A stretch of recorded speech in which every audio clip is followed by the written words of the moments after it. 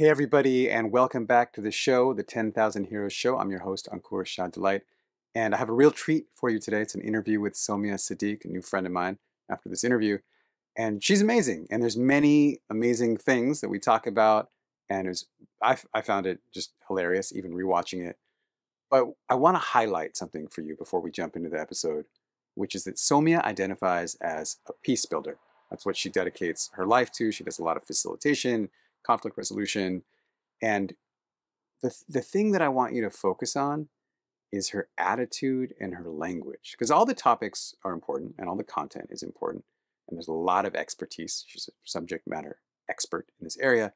But what I find what I treasure most is her approach and the care with which she uses words and her general attitude and just absorbing that. That's what I did. I absorbed that. And I hope you absorb that in watching this episode. All right, let's roll. Somia, welcome to the show. Thank you so much. And I just rewatched a presentation you sent me that you gave to this Architects Association in Saskatchewan. Yeah, Yeah, Saskatchewan. Saskatchewan. Yeah. So, and I just thought it'd be appropriate to start with that, like, I mean, it's a joke now, but like it wasn't a joke for so long. So it's like, Somia. Well, that's an interesting name. Where are you from? Oh, yeah. Yeah, that gets me. That's good. That's a good start. Yeah. So this is great. Didn't see that coming. So if you ask my parents where my name comes from, you'll get different answers. And over the years, I ask the question every now and then to see if the answer changes. My current understanding of what my name means is the type of resilience that comes from fasting. And the name Oh, has Persian roots, there's some Arab roots. Um, and I love the meaning of that because resilience is important to me personally. But what's also interesting is one time my dad was telling me this, and it's sort of this like deep, meaningful moment we're having, and I'm just like, wow, what a beautiful name, and thank you so much. And my mom says, I think it was just his last girlfriend's name. That's why you have this name. So, sick burn. I don't know what the truth is, but I like both versions of that story. Yeah, beautiful. And Yeah. and your family has roots in Pakistan or Yeah, the whole yeah. Indian subcontinent or So my family has roots in Punjab and Kashmir. So pre-partition, in the Punjab area, my family was on both sides of the border, and then there was a lot of movement during the yeah. partition era, including lots of tragedy, as most families who were alive at the time could attest to. And similarly, during partition, lots of family up in Kashmir, where people also were experiencing a lot of chaos and movement. So Punjab and Kashmir are my roots. I like to say from my mom's side, I come from the land of mountain goats, and then from my dad's side, I come from the land of just badass goats. So I just come from the land of a lot of goats. It's like that's my homeland. Right. Yeah. A lot Yeah, of goat love. goat Uh, love. yeah. And have you ever, just because it's Ramadan right now, are you Mhm. currently fasting for Ramadan or have you ever fasted for Ramadan? I'm not fasting today, but I do fast for Ramadan. Okay. And so maybe you can tell us a little bit from your personal experience. Um, what is the resilience that comes from fasting look like? Mm. What does it feel like? Oh, good question. So, um, I think there's so many different aspects to it. One, there's lots of rituals associated with the fasting process. Like we would wake up, we would eat before Fajr, the ritual of prayer and everything else that goes with it, everything from doing wudu to actually praying. There's a strong, deep, meditative gratitude expression element to that. And you're doing that before the sun comes up. So there's just like a really powerful um, yeah, powerful, I think, grounding that happens in that exercise, which, as we know, like meditation and grounding plays a very strong role in building resilience and improving our mental health, mental well-being, just building awareness of the surroundings. So there's that element. And then throughout the day, there are all these moments where, like, you're hungry, you're not eating, you're not drinking water. And there's an element of, spiritual connectedness that's really important during the course of the day. So you're finding yourself constantly pacing and watching your reactions, watching how you respond to situations. And I think there's a very strong element of, what's the word I'm looking for?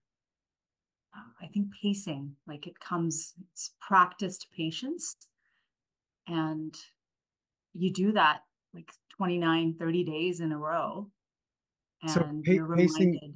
pacing meaning I'm going to be really careful about how I spend my energy because I know I'm going to run out, like that kind of pacing. No, it's more like when we think about the purpose of fasting, like it's meant to be reflective, contemplative. It's meant to really ground you in who you are. It's meant to give you space to express gratitude for creation, gratitude for what you have, gratitude for abundance. So with that, there's the expectation, thinking back to how my parents would talk about it, is you can't get into fights. If you get angry, you can't just yell, like really watch yourself, right? Mm. Like this is a special month and you're doing this special act. So you're encouraged not to just say awful things. Even if you think of them, you're like, no, no, I'm fasting. I can't just be mean to people. Not that you would go around being mean to people, but you're being very deliberate about those. Yeah. So that's the kind of pacing that happens. You have to watch your reaction just because you're fasting. So it's a Yeah. good training ground, like 30 days in a row. Try to do that. Like that's good practice. Yeah, but there's this like interesting dynamic in that from my experience, at least in fasting, not having food and then water is even harder, tends to Mm-hmm. make us more irritable. And Of so it's like course, it's like more likely that we're going to have those outbursts and we have to be even more even careful. more careful. Absolutely. Yeah. And then you know that that's going to happen. So that's part of the process is you're going to be hangry. You're going to have less energy. So how do you manage status quo and meet all of the expectations of the world around you while having this internal conversation about your place in the world and your place in the universe and so on. So it's a really humbling exercise. And I think that's where the resilience comes from. Yeah. So you've built a lot of Somia in your life Apparently. through this process. I could do better. I could do better. But Yeah. yes, working on it. Okay, second question. And this is the Okay. follow-up on my fun little where are you from comment. Uh which I also Sure. love getting. Uh, so in that address I heard, you Mm-hmm. use these words that I've heard a little bit, but I've never had them defined.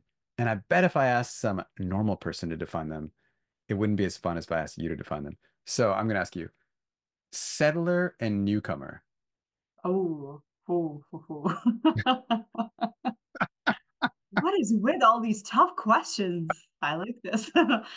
um, okay, so in the And you introduce yourself as a settler and a newcomer. yeah, Right. yeah, and a newcomer. So within the context of Canada, individuals came, groups came and settled in Canada, as in settled on lands here, became a part of the social, economic, political fabric, had influence over time, um, and made Canada their home. So in my mind, that's sort of the definition of a settler. Like you move from a different place, you come here, you settle here. This is now home. Um, I also identify myself as a newcomer. One, because I've only been in Canada, well, came in 2002, so it's been quite some time.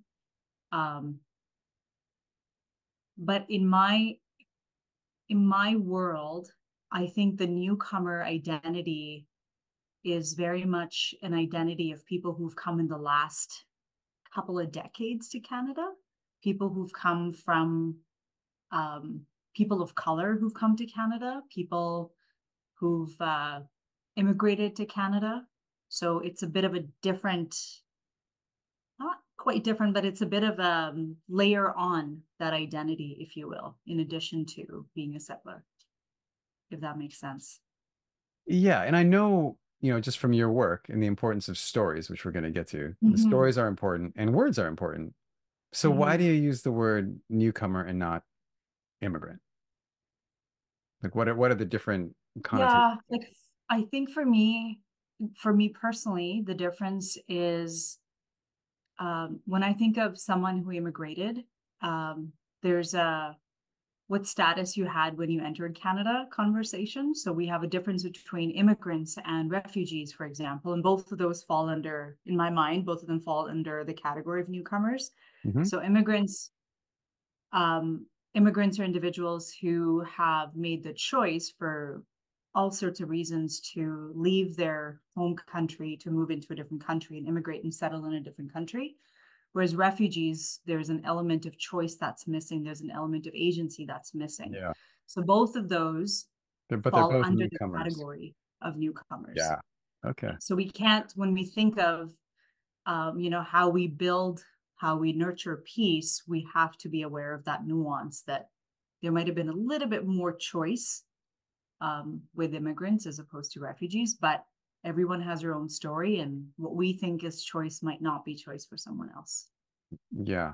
And thank you for this education. I didn't this is not what I thought we would talk about, but it's helpful for me. I just had a great conversation with a friend of mine on this hike that was about some of it was about language and some of it was Mm, about I guess identity politics in general or just right. understanding identities. And I could see that he's a white dude I went to college with, that he is feeling a lot of judgment in Right. in this world. And I noticed Mhm. when you said the word settler, you weren't like you said nothing about murder or genocide or colonialism or the boarding schools or any of that shit. Yep. So like were you intentionally trying to denature that word from judgment? Or is it linked in your mind to like, oh, all this stuff the settlers did was really bad and we should all like know about that? Because you didn't Well, good you didn't question. inflect that way Yeah. at all. No, and I think like I'm a I'm a peace builder, which requires me to approach any definitions with a lot of compassion and understanding and an opportunity to create more conversation around it as opposed to me putting it in a box and saying, well, this is what it means. This is who settlers are. When we think about um, what it means to be a settler in the context of Canadian history, both of the multiple things can be true at the same time. And that in my world lies at the heart of how we build peace is yes, yes, settlers have caused a lot of harm. There's a lot of harm that's been caused to Indigenous peoples by the church, by government policies, and still is to this day. So that is absolutely true. What is also true is that there are individuals communities who identify as settlers who are trying to walk towards reconciliation. That is also true. What is also true is there are folks who are trying and failing, and then there's folks who are not trying at all. So all of those things concurrently can be true.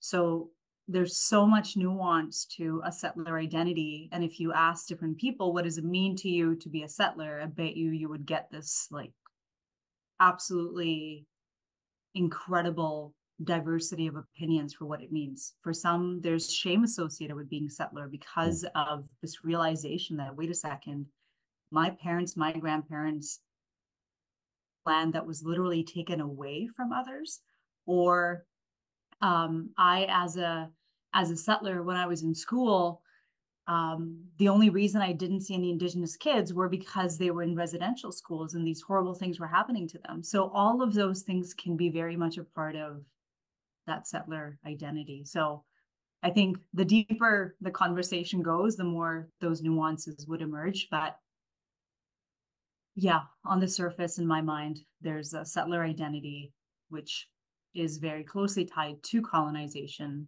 to harms done. But that would be a deeper conversation as we're having now. Yeah, yeah. And is that a part of an active part of your work with peace building? Yeah, yeah, absolutely. So if Yeah. you talk to someone, I don't I'm trying to think if I feel this way. You I feel don't. how you feel. Yeah, I don't feel this way. So I can't accurately represent it. But I have really good friends who Mm-hmm. are like they experience a lot of guilt Mm-hmm. over things that they did not do, Right. but their perhaps ancestors did. I actually have Sure. no concept of what my ancestors did. You know, it's not like my Right. ancestors were in India. I don't know the kind of horrible shit they were doing to the indigenous people there, but given that how Yeah. Adivasis are treated now, it's like not hard to imagine what was going on. Mm-hmm. But like, Mm-hmm. I have no idea. It's not like my family's history is like involved in the history of slavery where it's just like so obvious to everyone all of this Right. shit that went down for hundreds of years and how everyone in the US is a culture, it's part of our cultural inheritance. But Mm-hmm. how do you work with that in a conversation, these two realities of like, okay, we all benefit from that. Like I benefit from the privilege Mm-hmm. of what happened with that, Yep. both in India and Yep. here. And both me and putting on my hat of my kind of white settler friend here, um, Mm-hmm. we're not directly responsible. And how do you like Right. help us feel the presence and the weight of that without the crippling guilt of it? Yeah. What a great question, Uncle. Appreciate it. Few thoughts that come to mind. One, I do a lot of work in the space of trauma awareness and dialogue, and trauma awareness and how we understand impacts, and trauma awareness and how we build peace, nurture peace, and so on. One of the key principles there is awareness and acknowledgement, and that's where we always encourage starting with, right? So if you and I are having a conversation and say like we're reflecting on Pakistan India separation time, it's totally possible that my family caused a lot of violence. I don't know, right? And it's totally possible that your family did. And it's also possible that our collective families were, I don't know, saving lives. But what's also possible is that they were hurting people and saving lives at the same time. So again, all of those, the multiple truths can coexist. So how do we reconcile all of that is we create space for those conversations to happen. We create space for truth to be shared, truth to be told, truth to emerge. So a lot of the work that I'm deeply, deeply honored to be a part of in Canada is working with Indigenous communities as survivors of the Indian residential school system talk about what has happened to them. So this is testimony gathering from what horrible, horrible things happened to survivors in schools. So we're creating space, we're holding space for those testimonies to emerge. And that is one part of the conversation is let's acknowledge that some bad shit went down. Yeah. And let's acknowledge that that laid the foundation of many, many other things.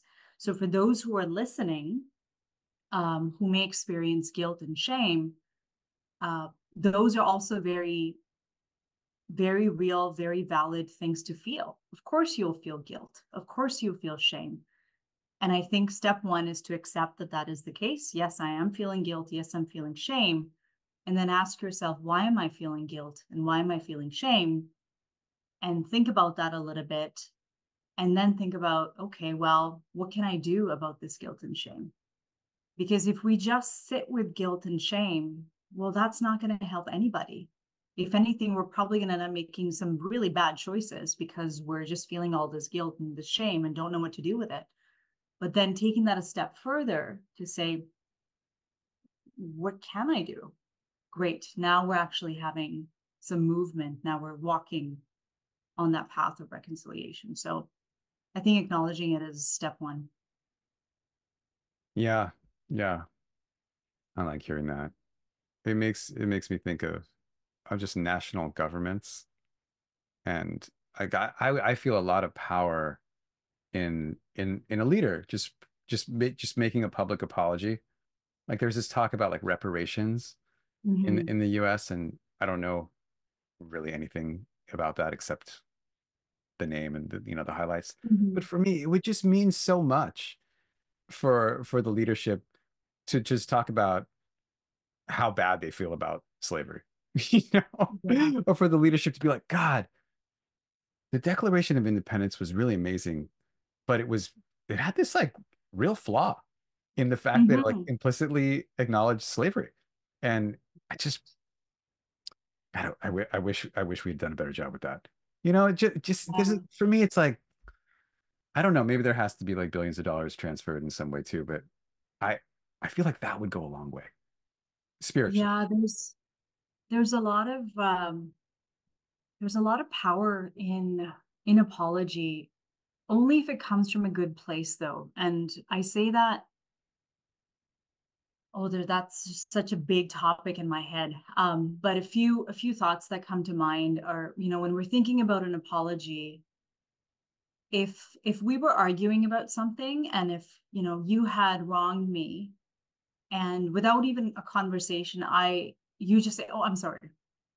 Well, I kind of still want to fight. I want to know what you're apologizing for. And do you really mean it? So there's so much more. There's the word "I'm sorry," and then there's so much more around it that can carry it to make it more meaningful, right? Yeah, so So, you got the yeah, outcome that you're supposed to want. You got the apology, but you have some like fundamental need that is still not met. If I'm just like, yeah, I'm sorry. And what is yeah. that? And What does that need? that need is process. That need is dialogue. That need is, I want to hear it. I want to be a part of, like, there's this concept of mutuality that we talk about when we talk about doing, work in a trauma informed way. And to me, mutuality is, if one of us is apologizing, let's take a little bit of time for me to explain what I feel bad about, what it is that I'm apologizing for, so that you can hear beyond just the word "I'm sorry," so that we can feel in that moment together what this means. And that would naturally lead to the conversation of, what does reparation look like, and so on. I won't do this again, or whatever that means. But there's process there, because when you apologize, there's humility in an apology. There's vulnerability in an apology. There's a giving up of power in an apology. And for the other person who's being apologized to, there's a reclaiming of agency, a reclaiming of power, reclaiming of place and relationality. So an apology that just has nothing else attached to it just won't go a long way. So apologize, yes, but there needs to be process and meaning attached to it. Okay, so my background's in math. So like I need a formula. Can we come up with a little formula together? And I was never good at math, so good luck to you. Well, I'm gonna You try and can coax. take this and attach some numbers to it. Well, I'll no, leave that with you. that's the great thing about math, especially the more advanced math. You don't even need the numbers. It's Yeah. just it's the relationship between the concepts. So, but for this case, you're like, okay, for this apology to work, you can't be performative. It's like you don't No. want to just say the words. For it to work, Yep. it has these like necessary conditions. And one of them I'm hearing is a kind of like slowness. It's not like if I just rush through it just to get to the next thing. Like, Hmm. oh, sorry about that, baby. Can we go back to our date? It's not Yeah. going to land well. No. No, that won't go well. Yeah. So there's like a slowness and also like I an think intentionality. so.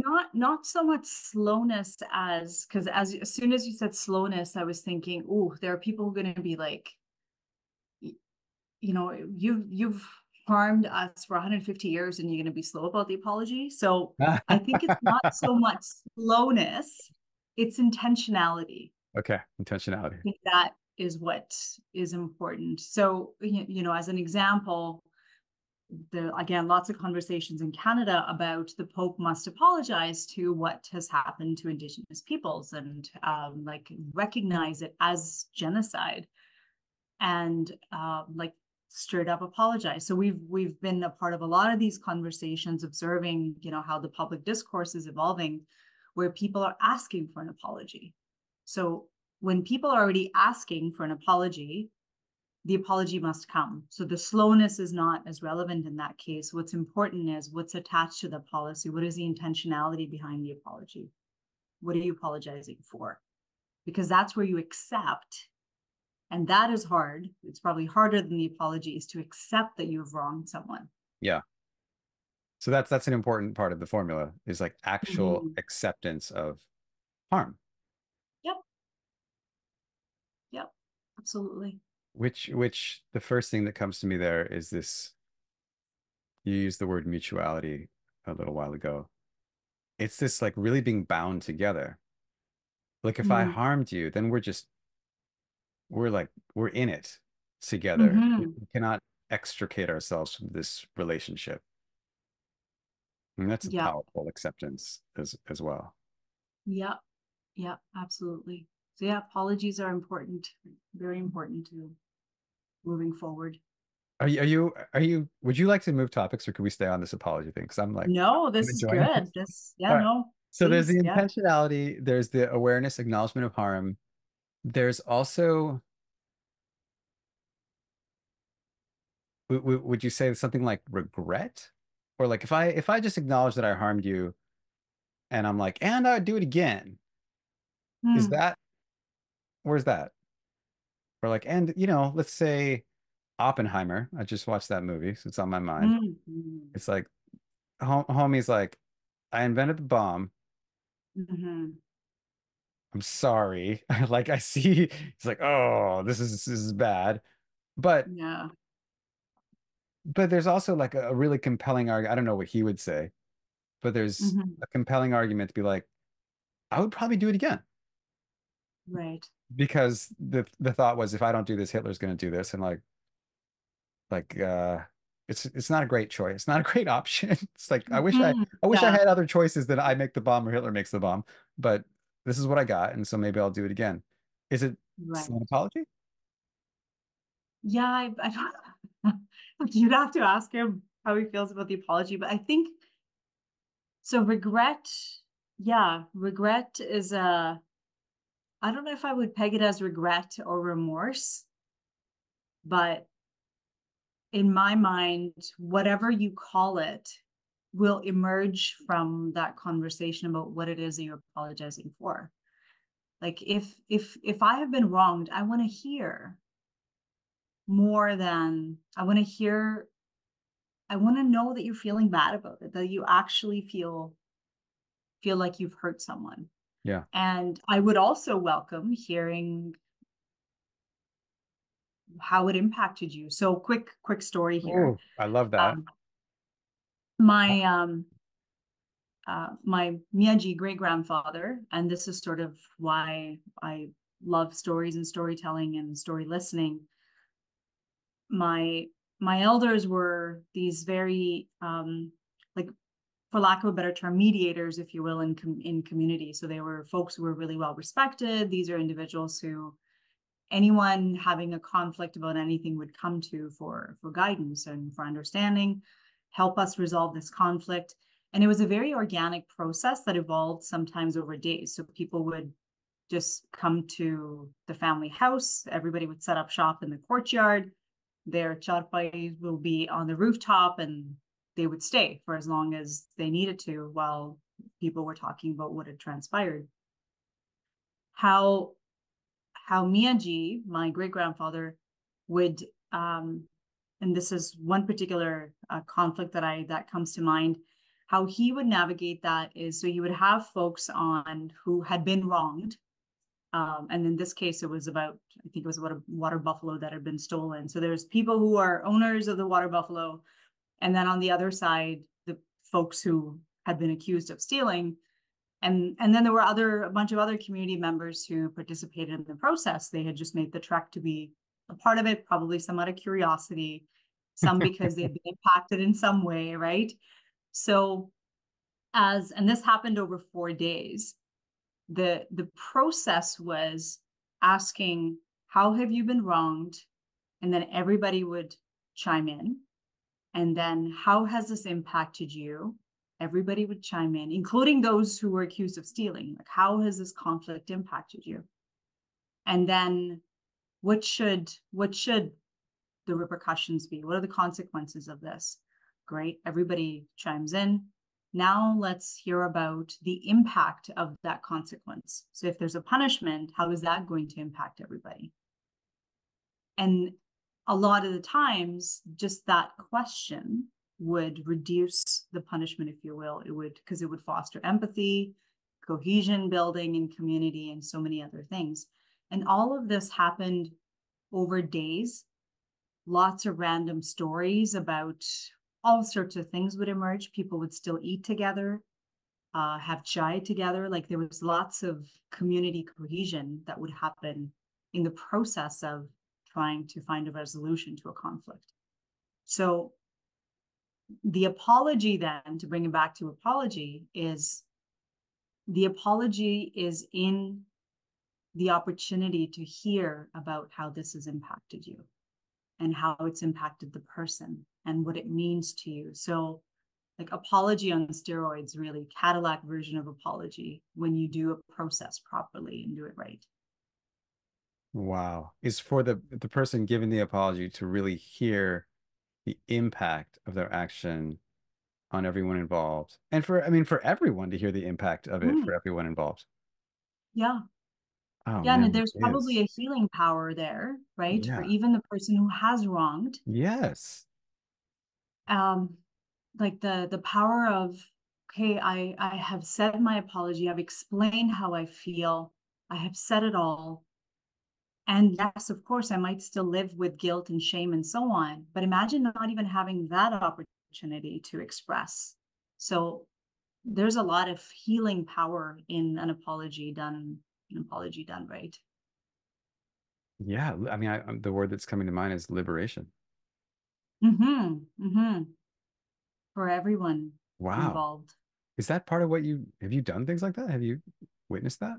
Yeah, yeah, that's part of a lot of the peace building work that I'm involved and engaged in. Like, there's lots of facilitated dialogue, lots of people coming together to share testimony, to talk about impacts. I've in the context of some of the work in Canada, looking at the psychological, sociological impacts of whether it's projects or plans or policies and how those would impact people, but ultimately creating a lot of space for dialogue and conversation so people can hear what what the repercussions of anything would look like. Yeah. So that, if I'm understanding you correctly, is doing it like before it happens. Just getting like, if we're going to plan something, let's understand how it's going to affect everybody. So we Yeah, don't have to go through this whole ex post facto apology thing.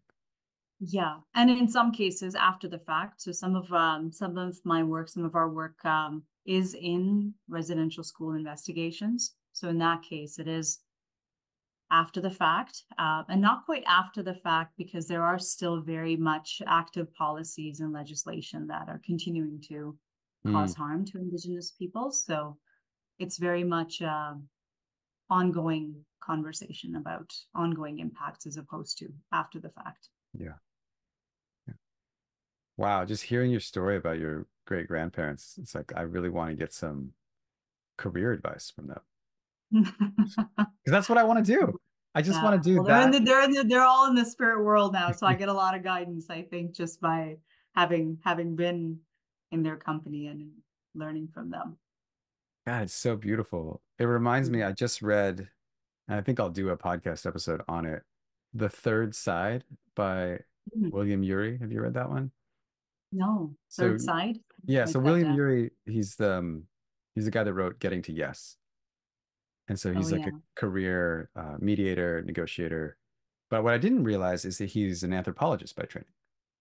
And Mm. so a lot of the third side is kind of from his anthropological studies of these different groups all around the world that had a very different approach to conflict. And it's much more Mm-hmm. aligned with the story from your great grandparents, where when there's a conflict, they just gather everybody in the whole band or whatever the community size Mm-hmm. was and sit down in a circle for as long as it takes to work it out. And the rule is like nobody gets up. Yeah, Nobody in this village is going to get up and do their normal things until we work this out. that's amazing. That excites me so much. Like that work is so important to me. I believe very strongly in for any conflict, in any conflict, when we're trying to resolve it or transform it, process will never feel fair unless there's some part of the process that tugs on our identity. So what I mean by that is if you grew up like so taking my example, like I grew up in this very dialogue heavy process. So if I'm in conflict in a different geography, in a different setting, and the only approach to resolution is a judge in a robe who's going to say yes or no, and I'm going to get all of 8 seconds of hearing the judge's voice, I don't think I will feel like this has been fair in any shape or form. Like that, because that process is not familiar to me.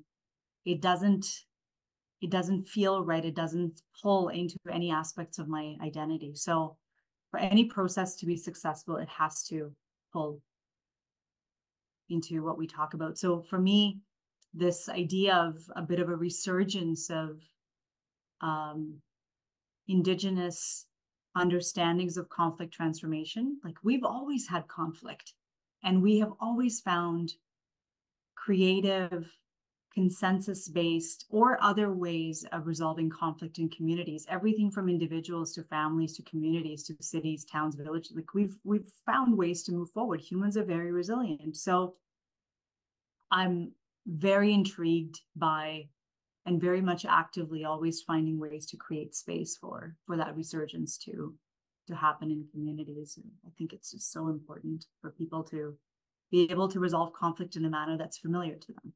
Yeah. Yeah.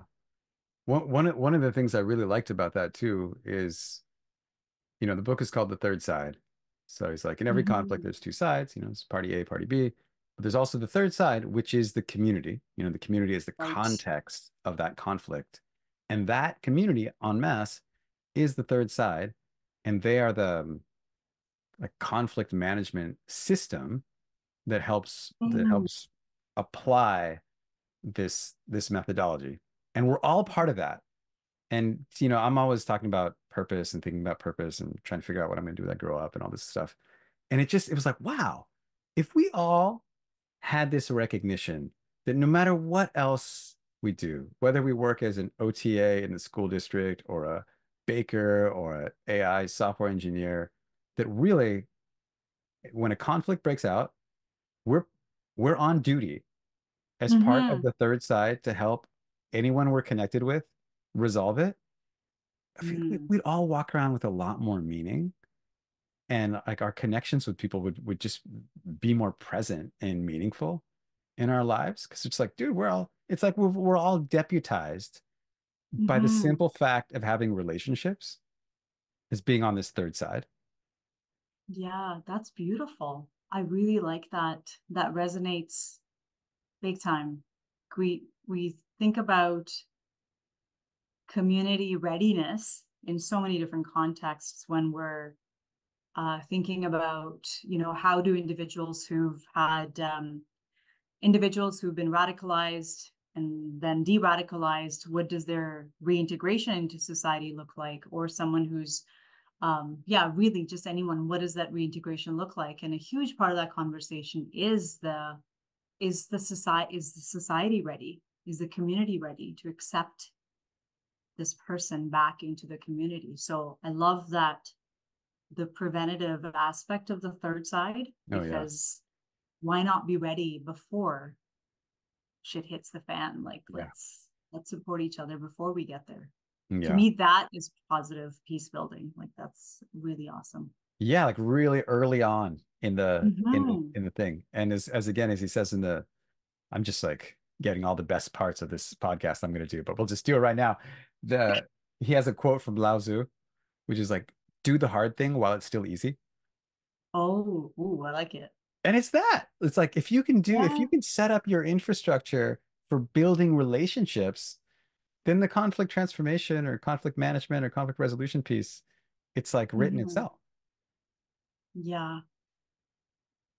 Oh, see, but that's not fashionable, right? Like it's so much more fashionable to go in with guns and weapons and we fix this, as opposed to doing all the work beforehand and finding ways to connect proactively. Yeah. Yeah. I mean, even for me as a mediator, like my fantasy, I don't have the gun fantasy, but I do have this fantasy of like going into this conflict room and I'm gonna say such brilliant things that this shit is gonna stop, you know? It's the same fantasy. I have heard enough. You shall now stop fighting. Oh, wouldn't that be amazing? Yeah. Yeah. And the one thing just and we can move on after this, but I know it's great. there's he quotes another group. I think they're called the Semai people. I think they're from Malaysia. And Mm. in that culture, it's very, very strongly held that choosing sides in a conflict is absolutely unethical. Oh, And that wow. the responsibility of the community is not to take sides. And if you're taking sides, you're just aggravating the conflict. And your role is to like be there in the circle with people, doing exactly what your, grandparents were doing, and just like, how does this impact everyone? What does everyone think? How would that impact you? What that whole thing. But any effort you put towards, well, Jimmy's right, Yeah. is not helpful at all to that process. And they've like codified that as like everyone knows taking sides is not the right thing to do. Wow. How do you feel about implementing that in the United States? Uh, there's just many levels. I actually just submitted a proposal to my local city council for a program that we chose to call Democracy Dialogues. I think honestly Mm. it could be called any number of things. But the idea, and so here's my attempt to answer that, and I'd love Mhm, mhm, your mhm. critique of this really, is I live in a small rural town. It's actually kind of interesting in that my county has voted with the winner of the US presidential election for the Mm. past 70 or 80 years, which is to say that it's like pretty close split down the middle between ideological Right. factions, right? Interesting. And I, my personal sense, I mean, this is my experience, and I think this is a common experience, is that there's all these issues in our global political world that affect our community, our local community, really negatively. And these are not issues that we have a lot of say over. And so I'm gonna pick something specific that's quite controversial, just because it's on my mind, and it's probably a bad decision to do this, but here I am. There was a proposal for the city to make a resolution about like the ceasefire, like wanting a ceasefire in Gaza. And I've actually okay, so my position was like, that's kind of a waste of time. The city is not in charge of Mm. anything. The city's not contributing like military aid to Palestine or Israel. The city's not the UN. The city's not the ICJ. Like what I've heard arguments that like it actually does make a difference for cities to do this. And so, but that's not Mhm. what the point. The point for me is like we don't have much control over what's going on over there. But Mm. what's going on over there does really affect how we feel about other members of our community, Mhm. especially when they don't believe what we believe. And so Right. that's one example of like a really negative local impact of a global crisis Mhm. that we don't have a lot of control over, but we have a lot of opinions about. Right. And so the point of this proposal I made is like we should just get people together to talk about these things that are dividing us, not Mhm. to try and architect a solution because we have no power over it, or to even come to agreement, but just to understand the impact on each one of us of these conflicts. But Yeah. why do we all have such strong opinions about what's going on in like Ukraine and Russia, or what's going on in Israel and Palestine, or you know, you know things that may happen, AI, climate change, like big things that may happen soon, Mhm. may not happen soon, but they're destroying relationships now. And Right. what can we do in terms of understanding what's operating in the heart of the other without Hmm. trying to convince anyone or even agree with them, but just trying to understand their story about it a little bit better, Right. that would then lead to me like having a different visceral reaction when I walk by my neighbor with the Trump sign. Hmm. Because that's the experience I want. I want an experience of like beloved community. Oh, I love everyone. And when I see certain things, I don't feel that way. Right. And I imagine like someone with a strong like ethnocentric or racist viewpoint would have a similar feeling where like nobody wants to feel antipathy when they see someone just based on what they look like. Mm. Maybe we do because of the way we were raised or the experiences we've had, Yep. but we'd probably prefer not to have that experience. And one Right. way to do that is only see people that look like us. But if Mm. that's not an option, which it's not anymore, like what are other ways of doing that? Yeah.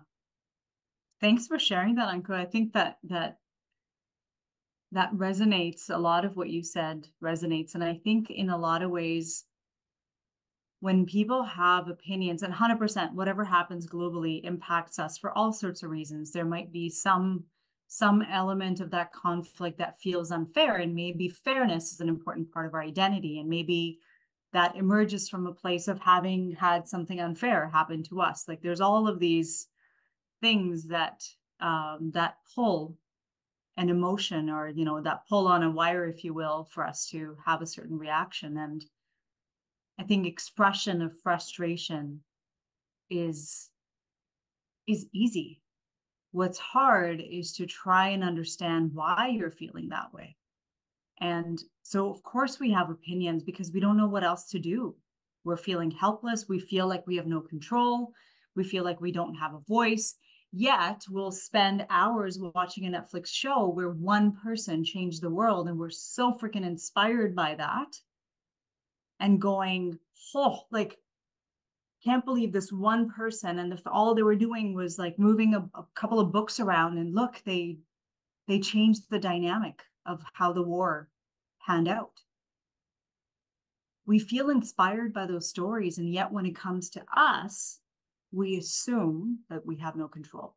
So I would argue that everyone has, we may not have control over the overall outcome, but we have these micro levels of control.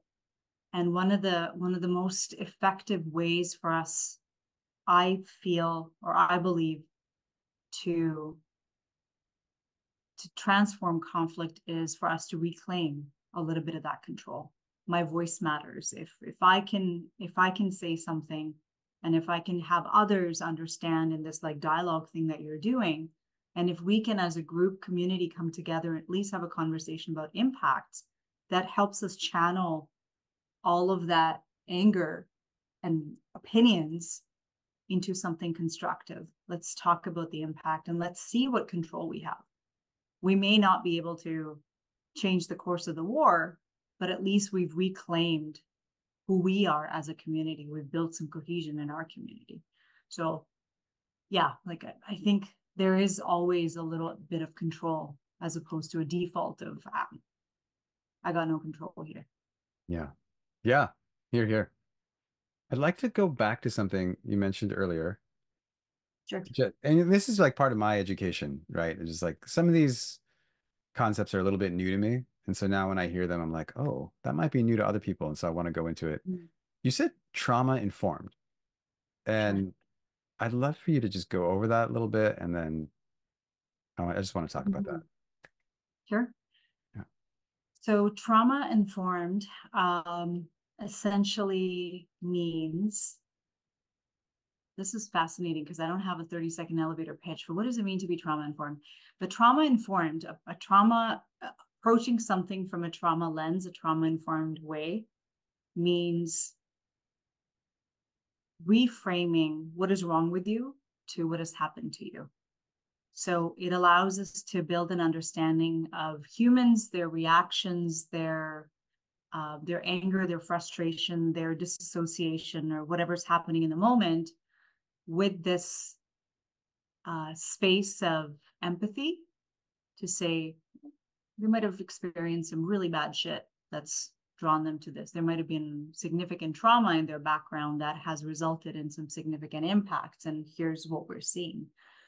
So that can translate into how we engage with each other. It can translate into how we have conversations. So as an example, if I have to interview someone for a project and it's supposed to be a really upbeat interview, no big deal. Or let's take our example. So say, we're doing this podcast and I have a history as an example, like let's pretend that I was tortured in a small room that was like an interrogated under this light, no windows kind of setup. So even though our interaction may be incredibly positive and lighthearted, and all we're talking about is how beautiful the ocean is, by being in that setting, I'm triggered. I just can't even process what's going on because in my mind, I've gone back to that interrogation room.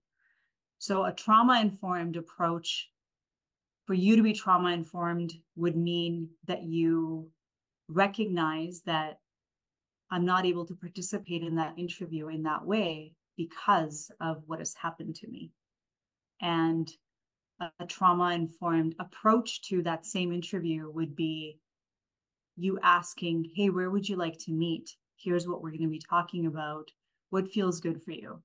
And we decide to go for a hike and do this interview as opposed to in a dingy room with no windows and a giant light over the two of our heads. Yeah. So it can be something global and it can be something very little in every conversation and any engagement that we have with another person. So we look at, improving our practice, if you will, to do it in a trauma-informed way so that we're doing no further harm to people. Yeah. So the thing that's tripping me out about that, and so I went to this and I wrote about this in the newsletter, so the people who have read that will maybe know this. But I went to a talk by this guy, Henry Polsky, who I also interviewed recently. And Yeah, Henry's on, awesome. yeah, super awesome. And he presented this that study with the mice and the cherry blossoms. Right. And so I'll just go over it quickly for the listeners, Please. which Yeah. is, and I just I interviewed a couple people in the last year who talked about intergenerational trauma. And I was like, oh, that's a kind of a cool idea, maybe. Mm-hmm. But I wasn't really sold. And then I saw this study and I was just like, oh man, we're hoes. But the basic experiment is that they take these mice, and I just want to make a little apology to the mice. I think it's horrible, the things that we do with the mice. And I really think we benefit a lot from the things we do with the mice. And I think we're going to keep doing that to the mice. But I just want to say I'm not entirely comfortable with it. Anyhow, these mice, bless their hearts, they they give them some sort of traumatic association with the smell of cherry blossoms, like electric shock to the smell of cherry blossoms. And then the mice have kids, and the kids have this association. And so it's like, oh, lame. But I'm kind of like, my little skepticism about intergenerational trauma. I'm like, well, yeah, the parents probably just told the kids, like, dude, get away from that cherry blossom smell. It's gnarly. And then they do the other thing they do the next experiment with IVF. And so the parents have never met the kids and so it's totally IVF. Parents never meet the kids. And for 3 generations, the mice have this trauma response to the smell of cherry blossom, Mm-hmm. which they've never experienced themselves, the electric shock, or no one ever told them about it. Mm-hmm. And that I like couldn't I can no longer escape this now. And then at It's the end true. of Henry's talk, he's like, okay, so it's important to have trauma-informed mediation, this and that. But given what we know about intergenerational trauma from this study, and I'm imagining others like it, perhaps, Mhm.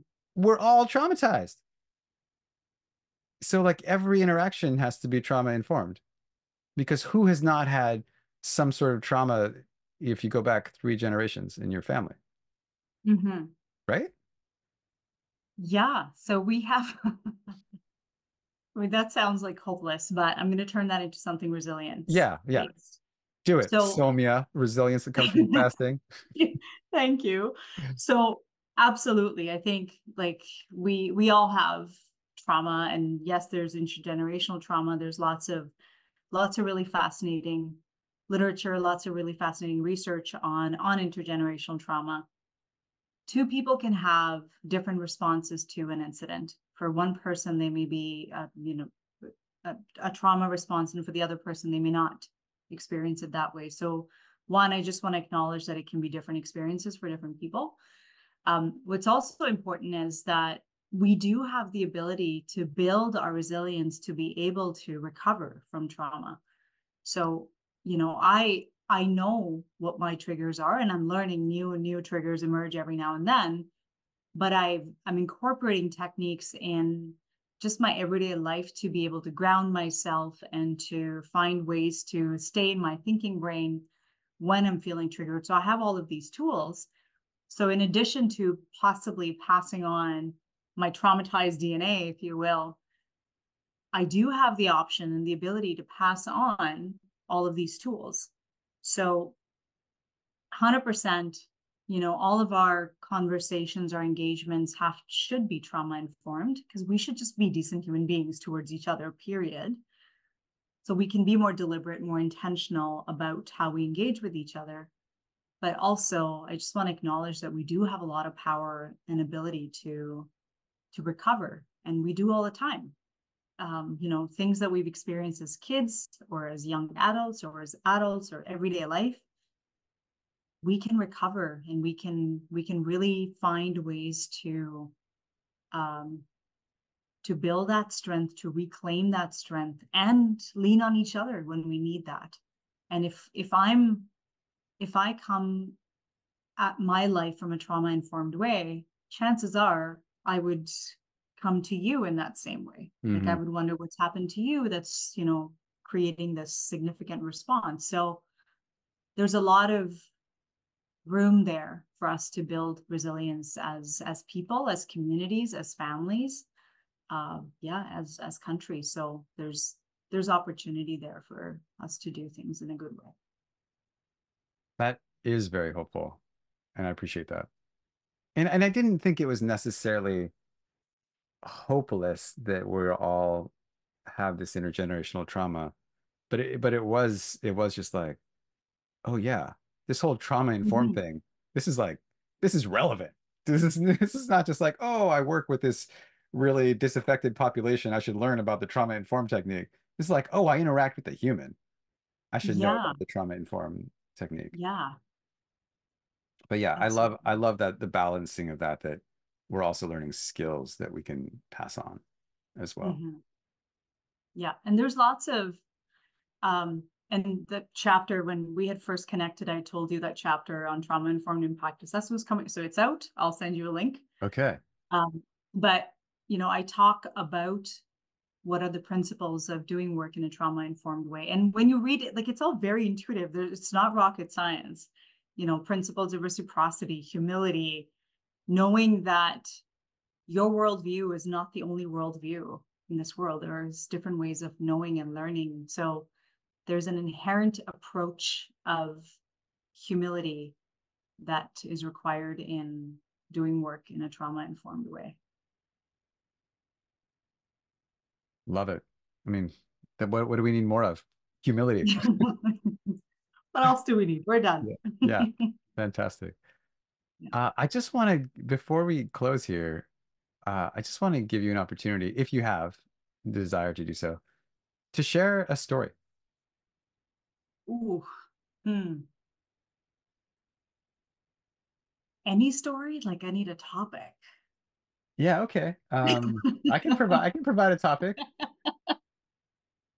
maybe I about love I tell me. love stories. Okay, here I got one.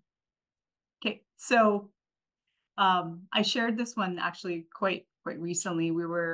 I was delivering some training in trauma informed impact assessment to a group, and one of the conversations that we were having were around expectations. Like, how do we know if we're doing things in a trauma informed way? Like, how do we know if we're doing things in a good way, especially when we're working with traumatized communities or traumatized individuals? Like, how do I know if I'm getting it right? And I didn't have an answer to that. And I just thought, I'll reflect on this based on our expectation of feedback. Like, as humans, we want to know that we're on the right track. Like, is this a good exchange right now? Are we getting meaning from this exchange? So the story I shared there is what I'll share now. So my parents are like, they're very loving towards each other, like very expressive. Every time my mom gets ready, my dad will be like, "Oh, Mickey, you're looking good." So they're just very loving towards each other. Like, I've never seen them hug. Like, physical affection is just not a thing. But this is what my dad will do. He'll go right like beside my mom and put his hand on her shoulder. And this is all he'll do. And she would like, "Just leave me alone." Like, blah, blah, blah. And she'll say to him, "Instead of doing this, why don't you take more time to tell me my food is good when I cook for you?" So I'm watching this exchange unfold. And my dad says to her, "Well, Mati, like every time you feed me, I burp. I have a good nap after. Like, what else do you need? I take care of you." And what was hilarious in that exchange to me was the difference in expectations. Like, here's this very loving couple. They clearly adore each other and they have all these expressions of love, but she has always wanted him to, first bite, say, "This is delicious." So where I took that story then with this group that I was sharing it with was, look, you're never going to really know. But maybe what's important is to think about what your expectation is, and then take a step further back and reflect on, when I was in community, someone came up to me and said, "Don't put the cedar leaves this way, put them this way." And maybe that is an indicator that I'm starting to be accepted because someone's feeling comfortable enough to come tell me I'm doing something wrong. Yeah. Yeah. And just start building your awareness beyond what your expectation is. No one's going to come up to you and say, "Uncle, like, you're the man. Like, there's no one else doing this work better than you." I mean, if they do, that's awesome. It's in the laughter and it's in the conversation and it's in the staying in touch. Like, those are good indicators that we're on the right path. So yeah, that was Yeah. a very Beautiful. story.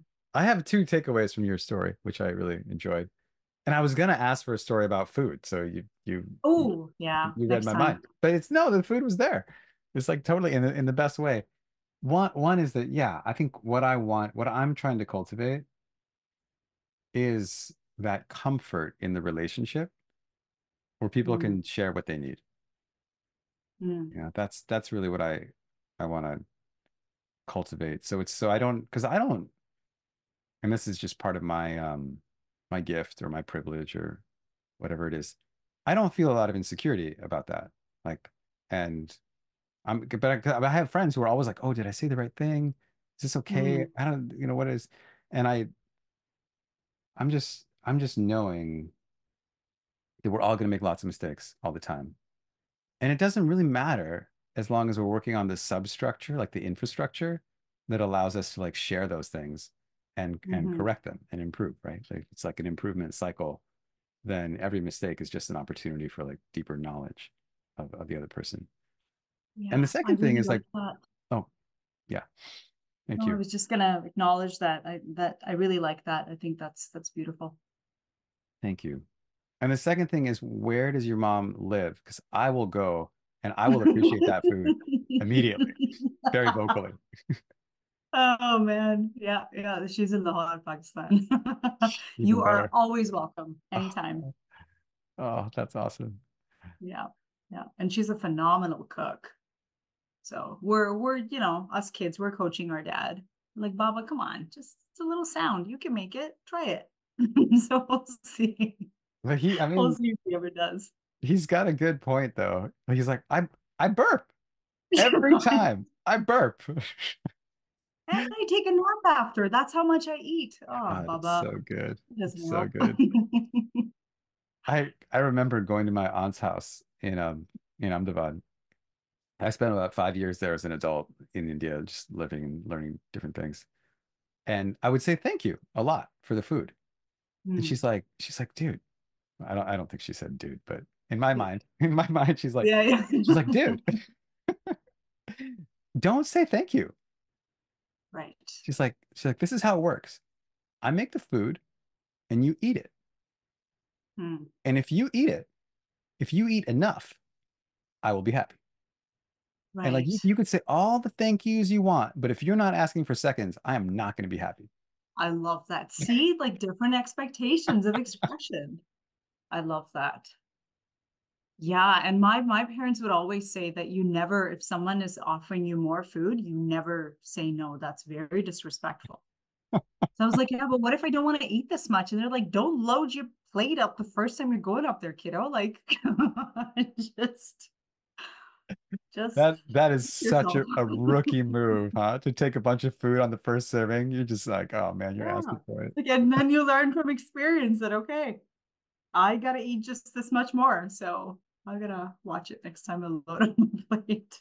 Yeah. With this same family, there was a similar thing where there's this, it's like a long-term negotiation of like how Mm. much you're gonna eat.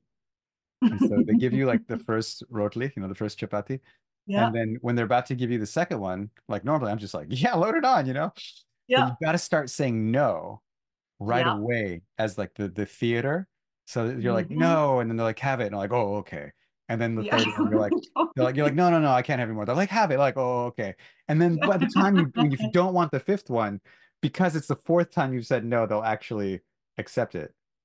Yeah, Otherwise, you'd have to get to nine before they would accept yeah.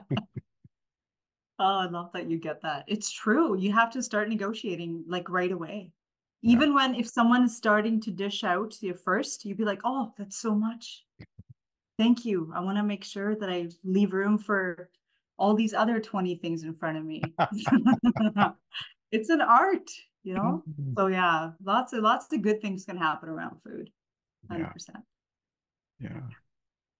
Ah, beautiful. Well, thank you so much. I really appreciate it. Yeah, my pleasure, Ankur. Thank you for the opportunity. I had a really great time. Thanks for having me here. You're very welcome. All right. Bye. Take care. Enjoy some food. Yeah. Thus concludes another episode of the 10,000 Heroes Show. I'm Ankur Shah Delight. Thank you. Thank you for joining me today. And if you like the show, don't be afraid. Send me a fat wad of cash. Just kidding. Just kidding. I mean, you can. But really, if you like the show and it made a difference in your life, send it to someone you know and like in the hope that it'll make a positive impact in their life. Because that's what this is all about.